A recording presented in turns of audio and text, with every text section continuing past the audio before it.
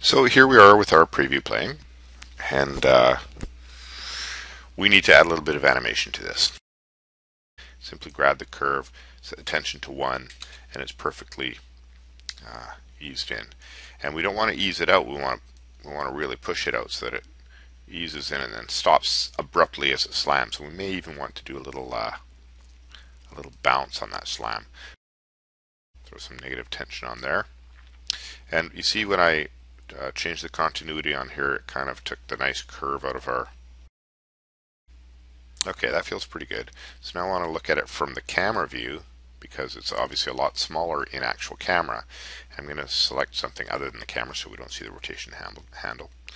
And we'll make a preview here as well. And I'm going to copy this one. I'm going to close it. I'm going to go back to the right outer, same thing. Go to the envelope. Paste it. Select all the frames. And I'm going to push them forward 3 frames. I'm going to copy this one. And I'm going to go to the other outer. Open its pitch envelope. Paste the curve in. And same thing again, select all the keys. And push them forward 3 frames. Yeah, that looks like kind of a little test sequence.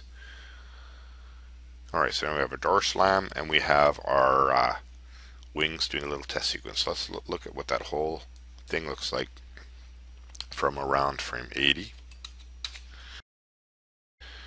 Look at our Y position, and once again we need to ease that out, or ease it in rather. We want it to be accelerating on the way out, so put negative tension on here. And we'll see how that looks.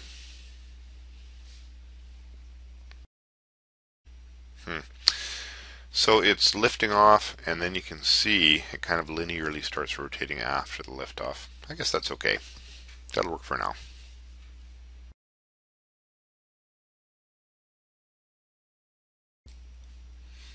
Now I'm wondering if I could get a little bit of color into that illumination as well. So let's look at our nodes, where our surface is coming from. And here it is, it's a dielectric node. And its color right now is gray. So I'm kind of thinking a nice cyan might do the trick. Let's see if we can make that happen. Okay, so there's a nice, pretty nice looking little cyan illumination happening there. I like that. So I'm just going to leave that for now. So now we have this little cyan antenna, this kind of dielectric plastic, transparent plastic antenna that's lighting up and, you know, during the startup sequence for our rocket. Okay, so there's our preview with our feet rotating into position, and as I watch this I realize the feet rotating would look a lot better if they rotated out as the ship lifts off, as though they're spring-loaded to go into that flying kind of sideways configuration. So I'm going to take another look at that. I have a feeling that that'll feel a lot more realistic. So let's just grab one of these guys here. And I'm going to just remove his curve for the moment. So you can see our lights blinking there.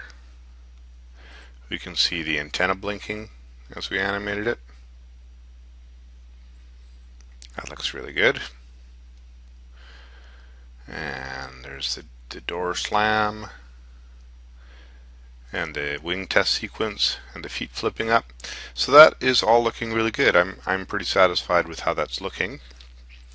Next step, we'll move on to creating some particles for this rocket ship.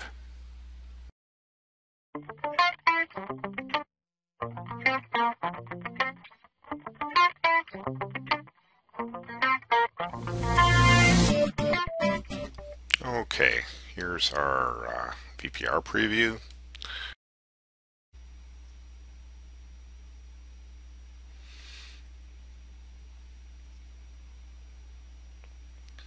Okay, I don't think the downward velocity is fast enough looking at it from this view. Looks like they're kind of gently spewing up out the back end instead of causing a propulsion. So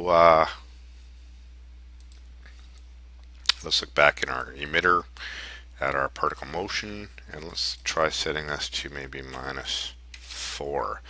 What's this? That's saying meters per second, velocity in meters per second. Negative is downward, of course. So let's try that and see how that looks. And let's also try to increase the strength by making this blend mode instead of just add. Let's call it a heavy wind and calculate that. Okay, that's kind of some interesting stuff. We're definitely getting some vortex stuff happening in there. Let's look from the camera view. 40 frames maybe. And we'll say at the end, at frame 40, we'll have a value of 0. So they'll be completely transparent. And that's totally, well, it's not linear, it's spline smoothing right now. But let's have a look at what that looks like. Okay, so that's actually disappearing too fast. So I'm going to grab another key up here that's 100. I'm going to push my curve out a bit and see what I can get. Okay, it doesn't look like any of these things are really stopping at the edge. However, I think I do want them to fade out a little sooner. So we'll go back to our Viper VPR and go into the hypervoxels panel. Turn off the show particles. We just want to see the voxels here now. I think we'll go into the shading and we'll adjust our density gradient. Okay, here's the new version of our VPR render showing our hypervoxels. They're working a lot better. There's a bit of a funny bounce and an outward movement happening. We're going to have to lock that down. I think we could probably do that by, again, dissolving out the hypervoxels a little bit sooner. So, but in terms of the particle animation, I'm feeling pretty good about that. So for now, we're going to call this done.